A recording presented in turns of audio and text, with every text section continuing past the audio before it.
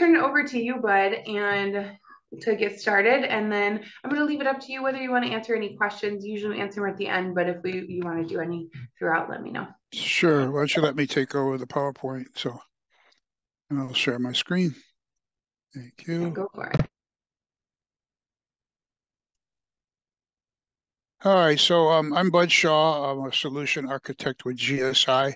I think I have my camera on there somewhere, so you can see what my face looks like. That's an obviously, as we do on Zooms, or these meetings, we take an older picture so we look better. I'm much wrinklier and grayer at this point in time in my life, but I've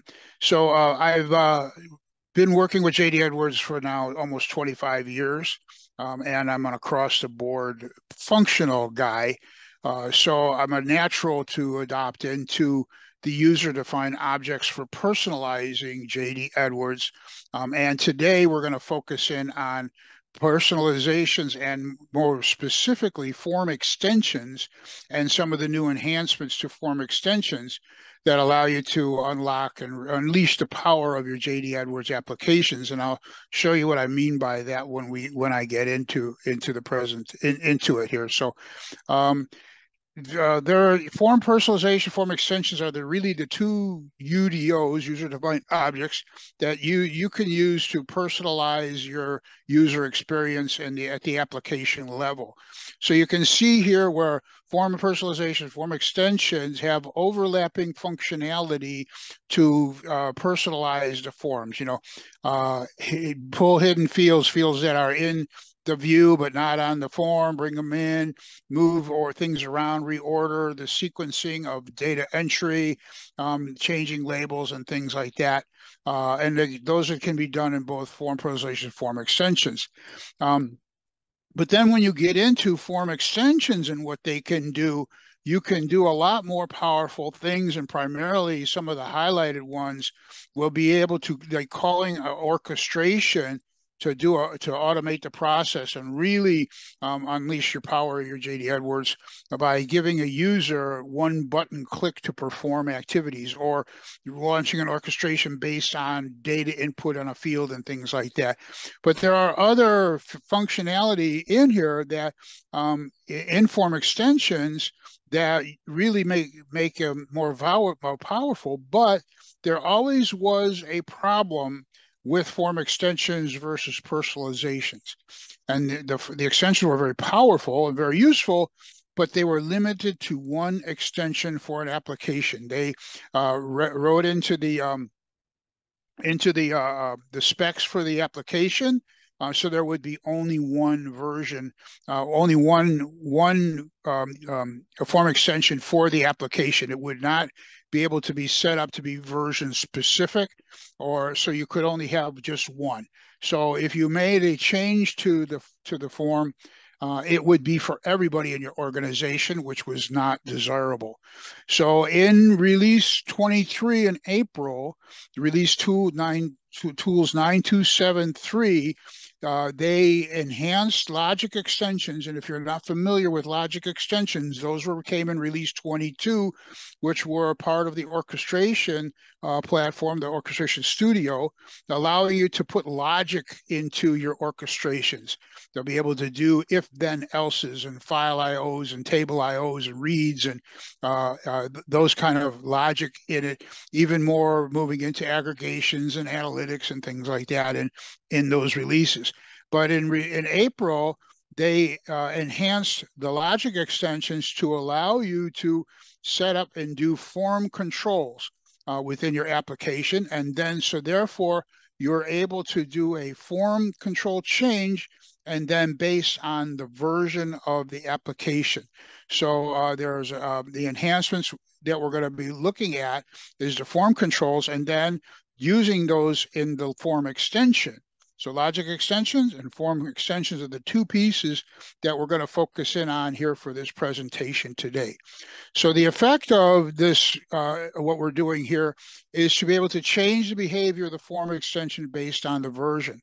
On my left, I've got one view of this is the lease information from lessee accounting, for example, and I pulled lessee accounting. I mean, this is kind of a standard role kind of goes across most organizations. They have less, they have leases that non-property leases that they have to track and less the accounting.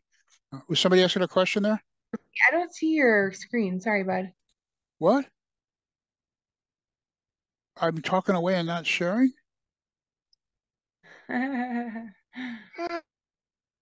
Oh my gosh, I did all of that without.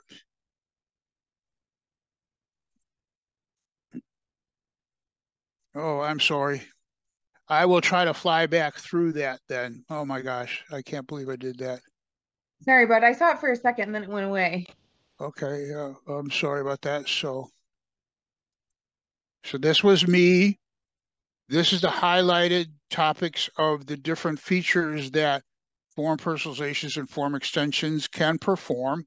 As I talked about, some of the things that they can do, but then form extensions have enhanced features that form personalizations do not, including things like adding orchestrations and calling orchestrations, and some other functionality that they're powerful and useful. But the issue then was that form extensions were only one per application. They could not have a version like you do in form personalizations. When you save the personalization, you save it for the application and the version that you're using. Form extensions didn't allow that. So what the enhancement in release 23 in April that came out, as I mentioned here, Tools 9273, was to allow the logical extension to have form control features in it, and then form extension to be able to call that that logical extension and then map in to the array or just the data set in your logical extension. This will make more sense when I go and show you it show you it live, to map the fields and buttons and things off to form that you either want to hide or show or even highlight. And we'll be doing some of that where you can color code and highlight fields on the form. So this is screen. Am I showing okay, Brooke, now? Better double check. Yes, you are. Okay, thanks.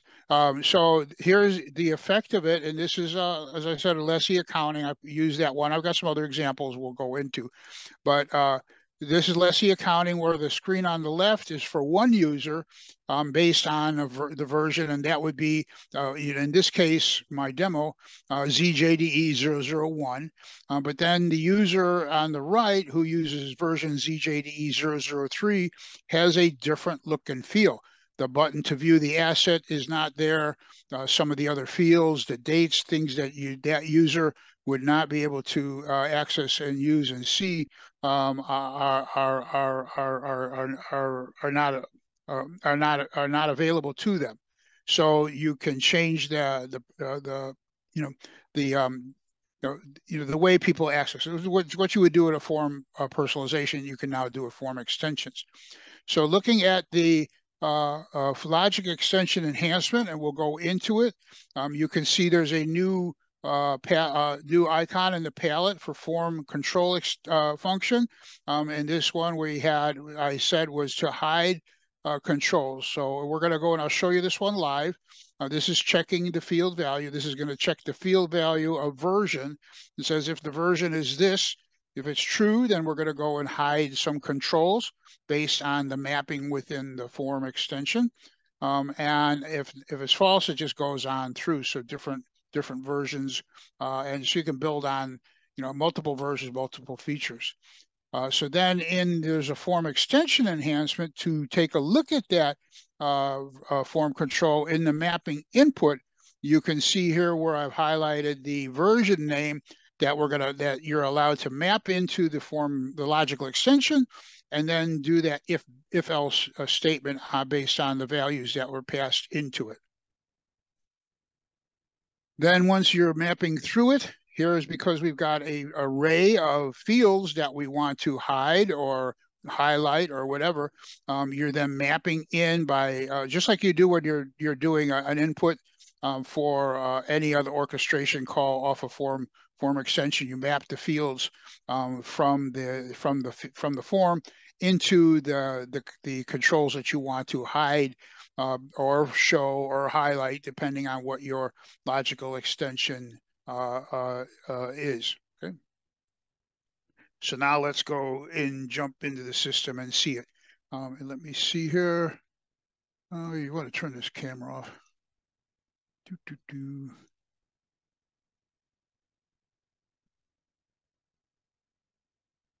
All righty. Okay, so I'm just in in a demo environment here. And put things in the chat. Brooke will interrupt me maybe if if you have a question or something. I don't like to make people wait till the end because then you're not focused, paying attention because you're thinking about your question. So Brooke, if you monitor the chat, I'd appreciate that, or Q&A. So the first thing we're going to do here, so I'm in my studio, and hopefully you're familiar with logical extensions, at least somewhat. Were released in release 22, and as I talked about this, they keep getting enhanced in here. So I'm going to look at the logic extension in here, and I've got a few to pick from, and I'm going to say conditionally show or hide fields. This one here, right? So this is the one that we saw when we in my slide, right? So what we've got in here in the beginning in it is the data setup, right? When you're defining your data parameters, you'll see there's a new feature in here in the data type called a form control list, or it could just be a specific form control. I'm using a form control list that I want to map in from the form extension.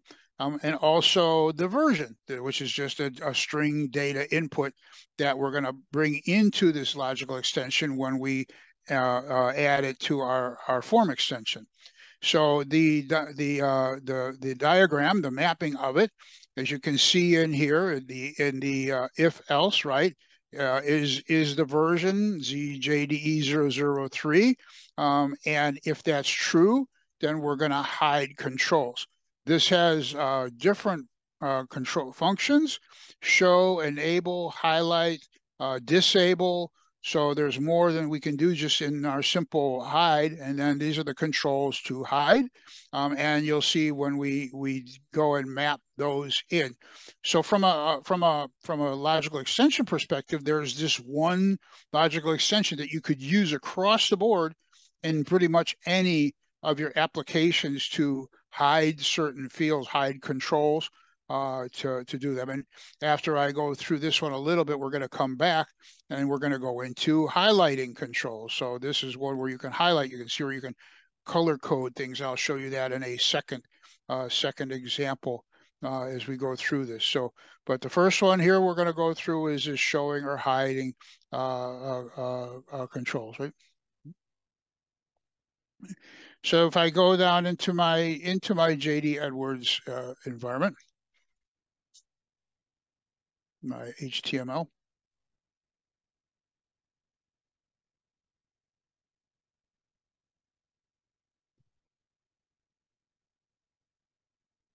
Okay, so into JDE, if I go and my favorites here, this is just the Lessee Accounting Manager UX1 page. If you're not familiar with it, we could go into that, and based on going into the lease master, we could invoke that same logical extension that I'm talking about. But if I go in here, I've got two different versions of the lessee, the lease master. The first one is ZJDE001. The other one is ZJDE003. And if you remember, just a minute ago, I showed you the logical extension that queried in for the version that was the form extension. I'm sorry, queried what the version of the application was. So as a user, I go into the application here, and if I go into, say I go into Ford Motor Company, right? And you can see here it's a full-on view, including viewing the asset, which is a button to an orchestration on this particular form. And what we've done, what I've done in here is added a call, right, to the orchestration. So I've got an orchestration associated with the whole, was that 1501 application. And you can see here, I've got a logical extension that says that's the orchestration, that's the view asset button. But then I also have the logical extension added in here to conditionally show or hide fields that I showed you. So the orchestration, it could be notifications, but in the logic extension for certain users, I might not want to allow them to do that lease asset button. And there's other fields on the form that I would not want them to see.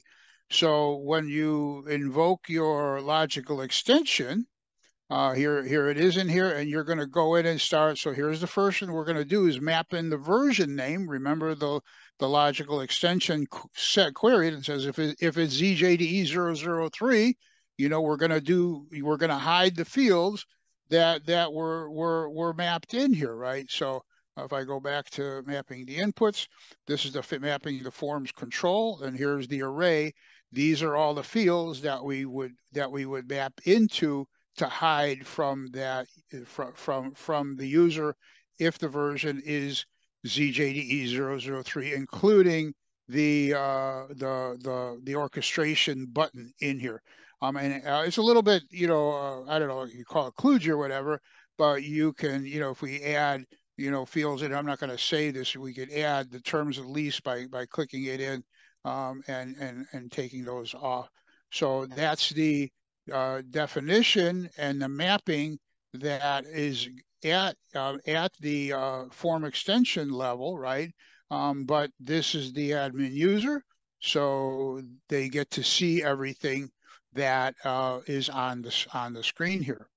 Now, if I'm using the other version, and by security, probably added to a different user, we would, they would go into this version of it, lease information.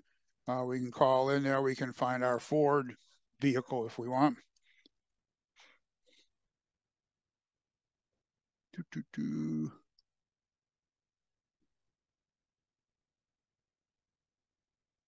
Oh, well, I forgot what I called that. Well, we'll just go into any one of them. So notice we go into this one now. Some fields are missing. My button is missing based on that mapping of the version into the logical extent, the form extension, and called it and invoked by the form extension that's associated to it. Okay.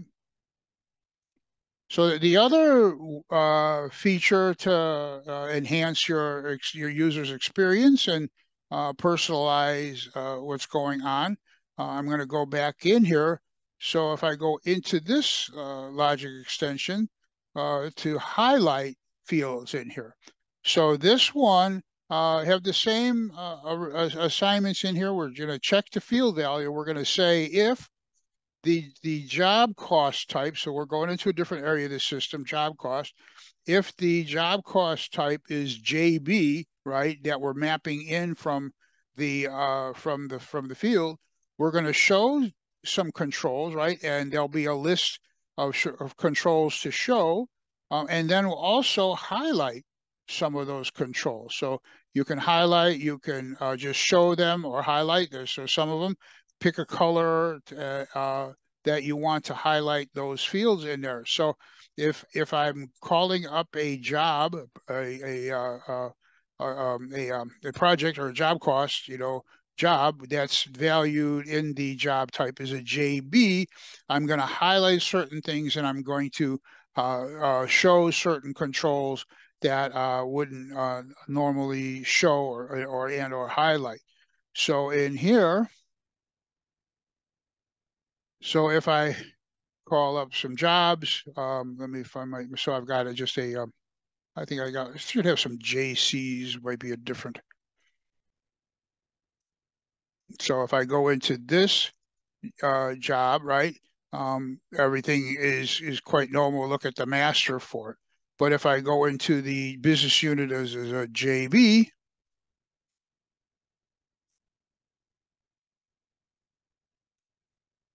you see how I'm highlighting and color coding some of the fields that are displaying on the screen. I'm also showing a button that I didn't have for the other users. So for this type of job, I've got a button and an orchestration associated for that particular user. And these, again, these are all user-defined objects. So, they're upgradable, portable, uh, build them out in your dev environment, promote them to PY, and then to production based on your web OMW and things like that. So, but the main point here is that these are all features that enhance your power of JDE and really solve that issue of one form extension per application for all users. So that is what I wanted to cover here. I know we're ahead of schedule here, but maybe we can open up for questions. Do you have any in there, Brooke?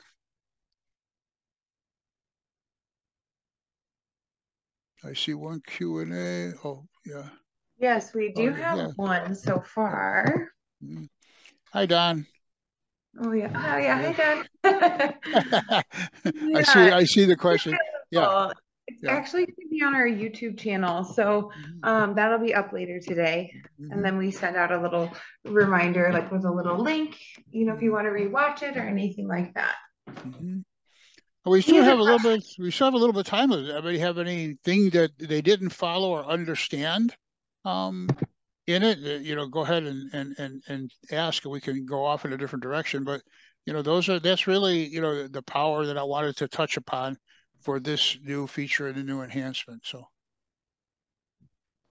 Awesome. Thank you so much. But I'll cover a few follow-ups before we then move yeah, into yeah. some more Q&As. If you want to give people a little bit of time too, we just gave them lots of information. So, Mm-hmm. well, you Yeah, did not. that's true. Yeah. It's not a tough enhancement to set up. So as I showed that one logical extension that can be used in multiple. So and of course we can get more robust than the one that it really did. So um, okay, there's my thank you, Brooke. I was going to say put my email up there. If you have Yeah, something comes to mind afterwards, just shoot me a question. yeah. Perfect. Thanks, Bud. Mhm. So we do have a bunch of educational resources, which is we do obviously these webcasts. I'm sure you receive our newsletters, but we also have a YouTube channel. And then on our website, we have information on events and workshops that we're doing as well. So be sure to stay up to date with all of that information on our website at getgsi.com. And then go ahead and follow us on social media. This is a really, really good way to be able to keep up with everything that we have going on. We share industry insights, what we have going on, spotlights. Bud was featured a couple weeks ago in our spotlight. So it allows you to get to know our team a little bit better as well. And also today, there is an entry to win an Amazon gift card, and anyone that attended the entire presentation will receive that. So I'm going to go ahead and chat that out. You'll be able to be entered to win, and then we'll let you know. So I'm going to chat that out in a minute. And it looks like we do have another question. So let's go ahead and get right into that, Bud. Okay, Bud. Susie said, with form extensions, are we able to give security to the application across multiple roles and then just fine cut on the menu to limit access with a form extension? In theory, replacing things like row security. The security for these UDOs is different. You use P98220U, and there you can secure who gets access to the form extension in this case based on a role or specific user and whatnot. So you're not really doing menu security and what you're used to in the major roles and then fine cut across the menus, right? It's at the form extension level and P98220U. Take a look at that application. That one's been out there for a little while. And when you generate the form extension, you will then request to publish it. Someone will approve it and then share it with, like I said, either role and or user security along with it. So it's an additional level of security on top of, row security. So what fields you may or what business units or something, that is still a security level at the JDE core level that the form extension would not, override, right? It's still invoked within that level. I hope I explained that clear enough.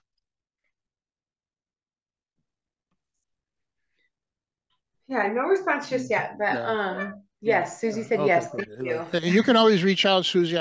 With just a few minutes, I can walk you through what that's all about.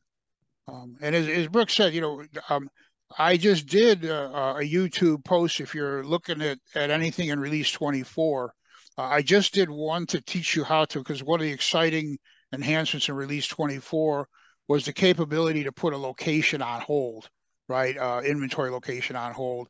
And I did a webinar to walk through what ESUs you apply with, even if you're not Release 24, just the tools and what ESUs you would apply to take advantage of that feature and how to set it up and how to use it. And then in 2 weeks, we'll be doing another one of these. I think it's February 8th, on more features, page flows, stuff like that. Watch a badge watch list and stuff like that. So I try to do at least one a month of features, and then of course, if you can get to Blueprint 4D, hopefully we'll be presenting some more. So, but Yeah. reach out with any questions you have. That's what we're here for, is to help you guys. So Yeah, I'm gonna go ahead and chat out that link, and then I can also chat out that link to the YouTube video you were talking about as well. yeah, yeah, Um, so let me just, yeah. sorry, There wasn't a whole heck of a lot of functional enhancements in Release 24, but there were a couple of really good ones. So more tools. Again, always tools. We got a lot of good tool stuff. So. And I'll be doing one on that one soon, coming up in tools where you can do notifications with reminders and that kind of features. Those are new tool features, and if you're not familiar with notifications, you can now then put reminders on them, and there's actually follow-ups and stuff like that, almost like kind of like a workflow feature. So, all right, thank I you. will Okay, I'm I just will stop chatting there. So, right all now. right, all right. So, okay, well, first of all, Bud, thank you so much. We really Welcome. appreciate all of the amazing info that you always bestow on us. Mm. And thank you, everybody, for joining us today. We're really grateful that everyone wants to come learn with us. And I just sent out that chat for the enter to win a $25 Amazon gift card. And then I'm going to leave this open just for a minute, just to allow you guys to grab any links. And then we also have the video that Bud just did. I'm just grabbing that YouTube link for us real quick.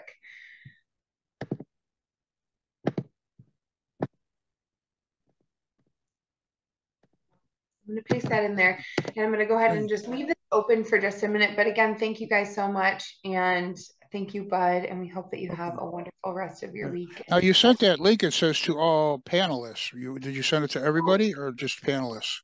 Everybody, thank you. See, this is why I Yeah. have you. Yeah. And feel free, guys. If there's something you'd like me to touch upon, especially new features and tools, shoot me an email and say I'm always looking for ideas, because I mean I have my ideas, and from what customers and people I talk to, what people are interested in. Send me your ideas, and I'll put something together and work it through. I would really appreciate that. So, Awesome. Thanks so much, Bud. all Thank you, right. everybody. Sorry, I Thank just you, posted. guys. All right. Welcome. Awesome. Take care, everybody. Bye. Thanks. Bye. Bye. John said thank you. Bye.